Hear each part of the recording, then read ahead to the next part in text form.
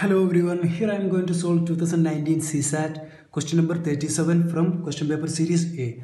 If x is greater than or equal to 25 and y is less than or equal to 40, then which one of the following is always correct?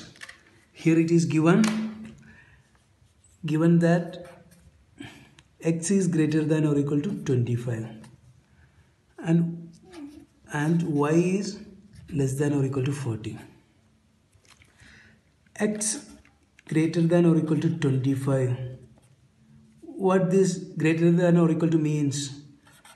X can take values 25, 26, 27, like that up to infinity it can take the values. And y less than or equal to 40. That means y can take 40, 39, 38, like 1, 0, minus 3, like it goes up to minus infinity. So y can take 40 up to minus infinity, and x can take values 25 from 25 up to infinity. To solve such questions, here we have 4 statements here, and we want to find which of the following statement is true in this. So how can we solve? We solve this by eliminating options. First we consider the first option. Option number A. X is greater than y.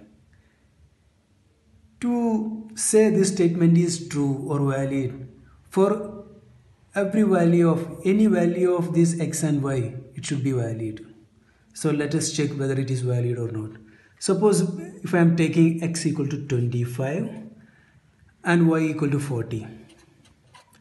But here 25 is less than 40. So option number A we can roll out.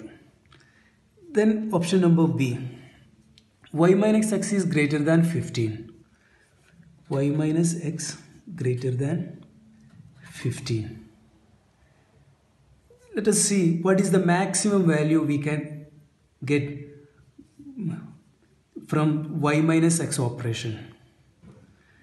To get maximum value from this y minus x operation, we should take the maximum value of y and the minimum value of x. So what is the maximum value of y? 40. And the minimum value of x? 25, which is equal to 15. Suppose if you are using some other value of y, that is some 38 and 26 or 25 from here, 26, then we get 12. Any other number we consider, we get a value less than 15 here.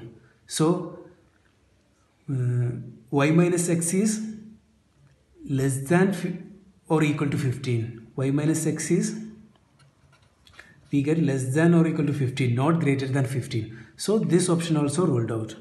Next, option number C. Y minus x less than or equal to 15. That we already got from here, from second option itself. So this is our answer. This is true. Any value we are giving to y and x, we get the maximum value 15.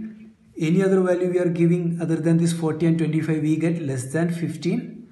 So option number C is correct. That is our answer. Next, option number D also we will see. X plus y greater than or equal to 65. Let's give x equal to 25, y equal to 40. We are getting 65, equal to 65. Next we give x equal to 25 and y equal to 39. Here we get 64. So this statement also not true. So option D also ruled out. Our answer is C. If you have any suggestions, please do comment. Don't forget to like, share and subscribe our channel. Keep supporting us. Jai Hind.